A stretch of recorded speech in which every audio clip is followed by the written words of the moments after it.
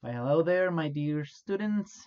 I'm very happy to being here with you again um, for this new week of our online sessions. Okay, and for this week in particular, we have a very um, easy, relaxed topic that we're going to talk about, and that is how to express things in the future with um, will. Okay, so let's talk about some of the characteristics of this tense. Okay, so to express something in the future, we use will plus the basic form of the main verb. It's very easy. Okay, so let us write here some examples. Okay, right there. So let's think about how we will have something in present. Okay, as in he like no he loves Chicago. Okay, he loves Chicago. That's in present with the S and everything, right? And that's gonna go in future as he will love Chicago. Okay, see, this is very important how love comes back to the basic form. Okay, we have another option here. Okay, that is with the contraction, right? But um, we can talk about it with the second item. So will's contracted form is okay, I know that pronunciation is a little hard, okay, but it's just an L, okay, okay, so okay, so this form is more commonly used in spoken English. That's very important because you're going to hear it everywhere. Okay, so if I want to do this one with the contraction, it would go uh, he'll. Okay, try to feel your tongue back here with your teeth. Trata de sentir la lengua como pega casi contra las muelas, digamos, no contra los dientes del frente, sino contra las muelas. Entonces llegó he'll, okay, he'll, um, he'll love Chicago, okay, he'll love Chicago. That's pretty much it, okay. Now, for the negative form of will, we have that it's will not, okay, that's the full form, but we are going to use its contracted form won't, okay, won't, more in every in daily conversation. Okay, so with the same example, we're going to say he won't love Chicago. Okay, good. Como les he dicho, muy fácil este tema para esta semana es el futuro con will. Es el futuro simple que se hace en español. eh, Amaré, amarás, amará, ¿cierto? Esa conjugación que tenemos en español.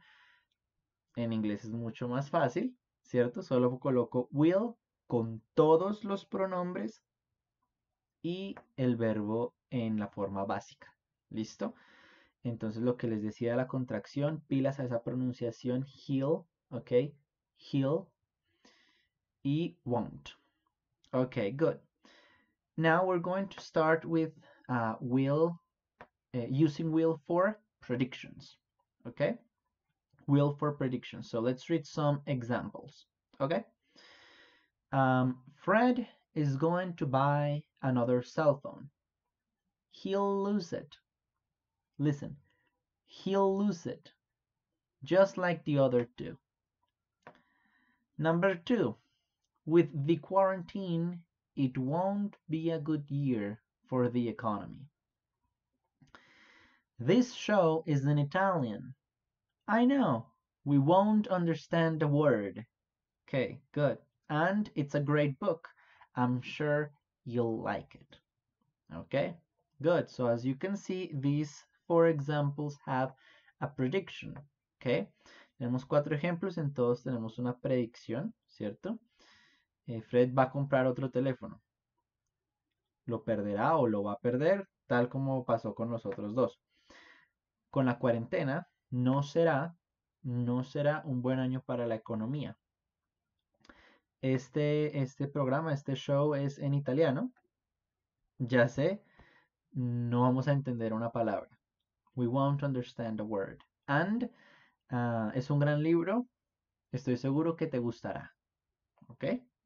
Muy sencillo. So, the uses for the prediction, okay, we use will. With will, we can express prediction based on our opinions. And I'm sorry, that's not predictions. That's perspective. Perspectives. There we go. Perspectives. Let me put it here. Okay. And perspectives. Good. I'm sorry. We talk about things that we consider, that we guess, or that we think about in the future. Okay. Hablamos de cosas que consideramos, que adivinamos o que pensamos que van a pasar en el futuro. Okay. Again, so Will's contracted form is L, and we use it for spoken English, and the negative form is will not, but its contracted form is won't. Okay, so now let's talk about the structure, okay? And normally we will always have the subject, siempre vamos a tener el sujeto al principio, then will, then the basic form of the verb, and the complement, okay? Sujeto, will, el verbo en la forma básica y el resto de la oración. So in affirmative, I'm going to say, listen, I'll call you, okay? I'll call you. Can you tell the difference though? Like if I say I call you, y cuando digo I'll call you, okay? Again, it's different, right? He'll be there, right? I would say he'll be there, okay? Different from he be. Okay, listen the difference. He be, and in future, he'll be, okay? And we'll see you tomorrow. We'll see you tomorrow, okay? We'll see you tomorrow. Good. It goes the same for the negative forms, but just with won't, right? I won't call you. She won't be there. She won't be there. They won't see you tomorrow. Some mistakes here. I'm sorry. There. We won't. Sorry. They won't see you tomorrow. Okay. Good. And now, as for the questions, we change the places, and we have will at the beginning, and then the subject, and then the base form of the verb, and the complement. Okay, so will she call you? Will she call you?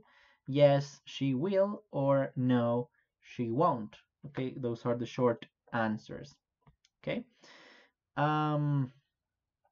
So remember also that we can use be going to express predictions. Okay, but those are a little more objective. Okay, predictions with will are a little more like personal, like subjective. Okay, a good example of the difference is with the weather. Okay, So, for example, I see gray clouds in the sky. It's going to rain later.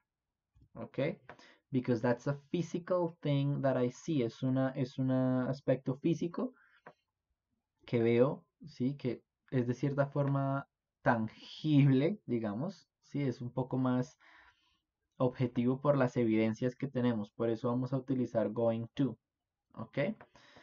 It's going to rain later. Okay, good. And then um, with will, we have something different, like I know you and I uh, know you love um, let's say the Blues Brothers. Okay. Te conozco y sé que te va a encantar The Blues Brothers o Los Hermanos Caradura, película un poco vieja. Pero es porque es mi percepción y viene desde adentro, ¿sí? Es un poco más personal, más subjetiva. Esa sería como la diferencia, pero no es una diferencia exorbitante, ¿no? Es solo para que lo tengan en cuenta, ¿ok? Um, okay, so good. Um, now, please proceed with the rest of the lesson, okay? And I'll see you in the next video, okay? Bye.